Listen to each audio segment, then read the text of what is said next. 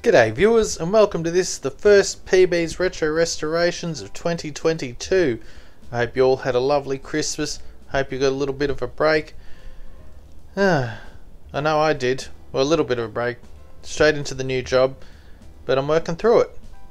Now, this week we're doing this Dinky 277 Pontiac Superior Criterion ambulance, which is a gobful. Now this is the model, the later model that's had the flashing light on top of it, which is, well, the bulb's missing. All the mechanisms in there, but it needs some work. It's missing a rear door, which my friend Michael at Gravesend Diecast Salvage Australia has made for me. He's also doing one of these, because you can call it a bit of a collab. So I'll put a link at the end so you can go and watch his Dinky video.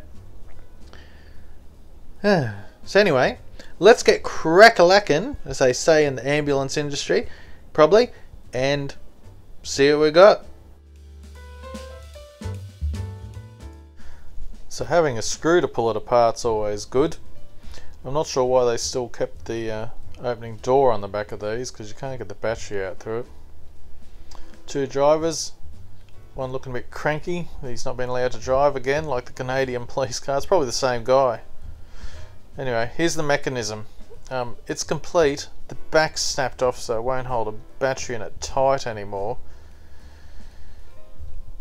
The little light thing is still on top, which is good. Now, this car's been subject to a repair in the past. The glass has been glued back in. Half the decals have been scraped off it. The rear door looks like it was snapped off. So, anyway, I'm going to Dremel out the roof, get that glass out and see how bad it is.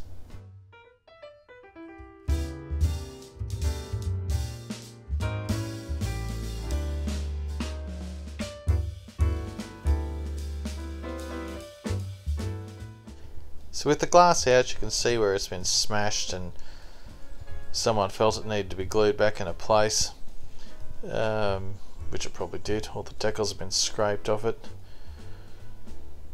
Now I'll just remove these wheels. Now the rear wheels are on a solid axle and the hubs are around either around the wrong way or they've come from another car. I'm not sure. But the biggest problem is that little cam in the middle that activates the light mechanism. It was worn out. I thought, oh no, I'll just take it off and replace it, and I destroyed it. But more about that later. Now just clean this body up.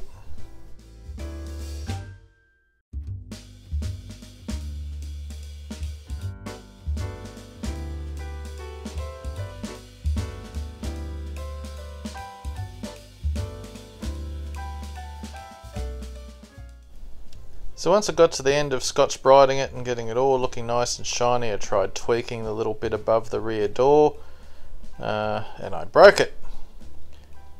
So I don't know how I could have got it straight without breaking it, so I glued it back in, baking soda, super glue, you know the story, and I got it looking half human again.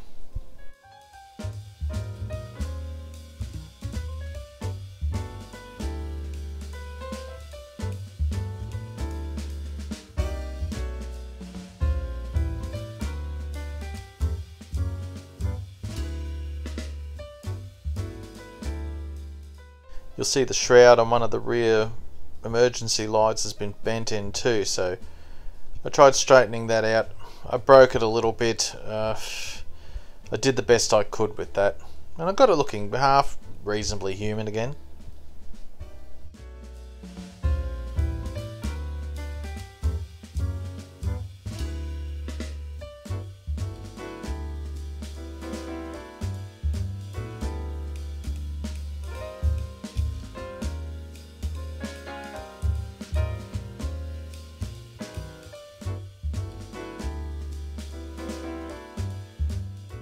Now I'm installing the door that Michael made for me.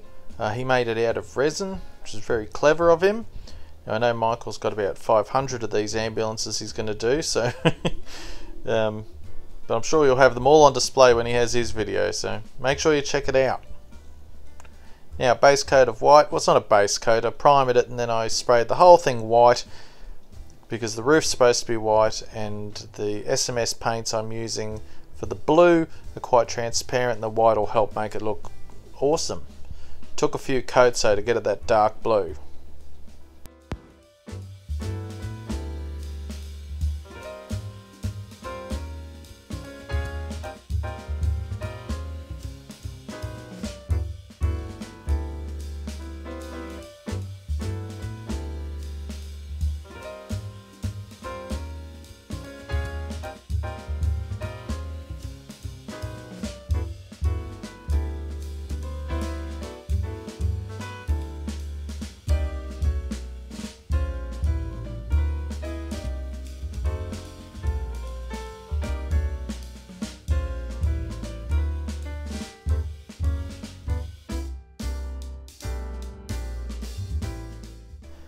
So getting to work on this glass wasn't too bad, pretty scratched up. I think somebody must have used a wire brush to try and take the decals off it, and why they tried taking the decals off I don't know. And anyway, it's one of the mysteries of the diecast universe, isn't it, viewers? Anyway, I got it looking pretty good.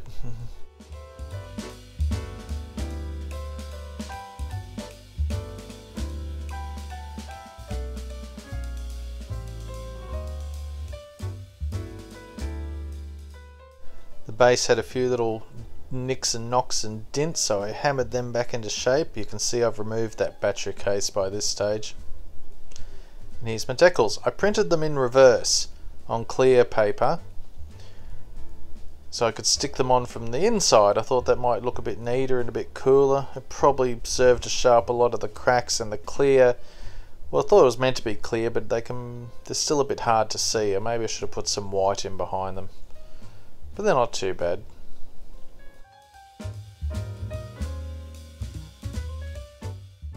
So, to replace the bulb, I bought these cheap little LED bulb spinning tops from the dollar shop, and I started pulling the assemblies out of them, and I wired them up to the original assembly, and pressing the bottom I got it to work, which was great. But because I'd already removed that cam, and I couldn't make a cam to save me life to spin those activated again, so I had to think of another solution to it. But while I think about that, I'll do some of the detail painting.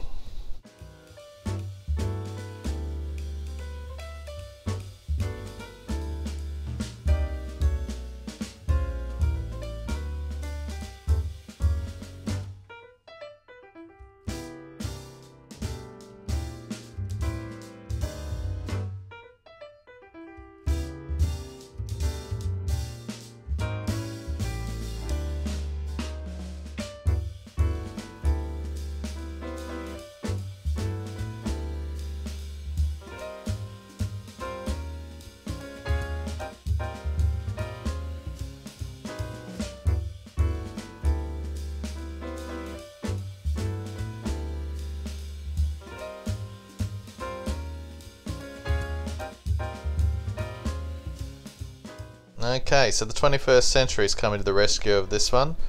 I've got this little flashing LED home kit they make for kids to learn about electronics, and us adults too.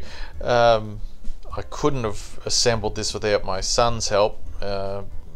He knew about long leg positives and what went where, because it didn't come with any instructions, and I watched some videos on how to solder on the internet, because I thought I knew how to do it, but I didn't know how to do it. And thanks to the help of several videos that I neglected to take the names of, I soldered up this little 9-volt assembly. And, well, it worked. They're supposed to flash on and off, like the green, red, but only the red one flashed. I don't know why the green one didn't. It was kind of a blessing in disguise, because I didn't want the green one to flash, so it's one of those times where and it worked out for me by not working. I found a little washer out of my washer drawer just to fill that hole in a bit so it was the right size for the lead, and I did have to drill it out a bit to make it fit. And then I had to make a new rear axle. Cleaned up the wheels.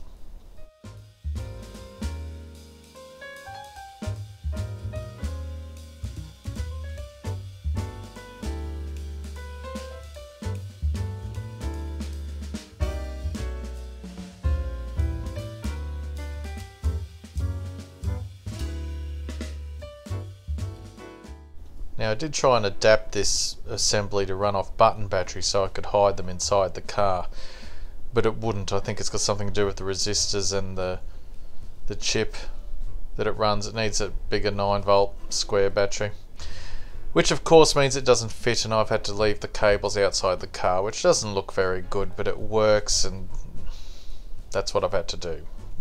Here's some new tyres, which aren't anything like the originals, but they look pretty good.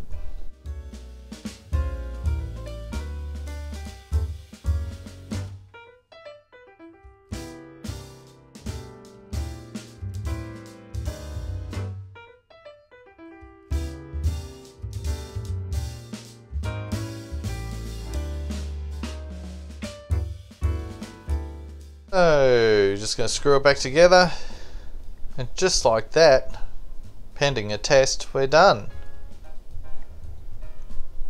Wee-oo, wee-oo, wee-oo. It sounds like a dying cat. Wee-oo, wee-oo, wee-oo. So here we are back at the start with my ambulance that needs rescuing from itself. Scratched up, back door missing. But otherwise not too bad really. It still had the little siren on the roof, and the drivers and everything were in there. That could have been a massive pain to have to replace all them. I don't think I would have bothered with it. Thank you to Michael for the rear door. I couldn't have done it without it, Michael. I really appreciate your help with that. So this is what we started with, and this is what we're left with now. Looking $1 million once again, with its new paint, new tyres, new decals, reinstalled flashing light.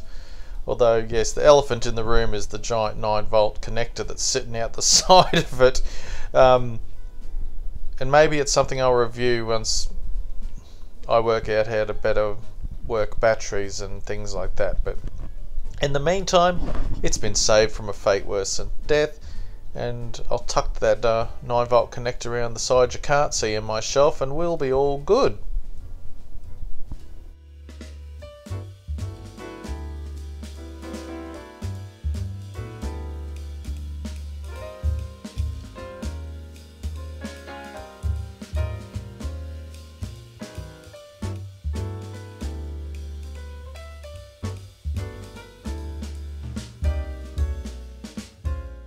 Kick off your 2022 the right way with a shirt from PB. Limited sizes available now. So thanks for checking out my first new video of 2022. I really appreciate it, everybody. Welcome back all my regular subscribers. Thanks very much. Welcome to our new viewers. If you've liked what you've seen here, maybe give it a like, and maybe consider subscribing if you'd like to see some more of this, mental activity. I'm trying to keep up with a video every Friday at 9:15.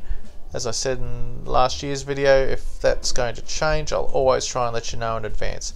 Thanks for stopping by to check me out. Stay safe, have fun, and I'll see you next week at 9:15 on Friday, Lord willing. Bye!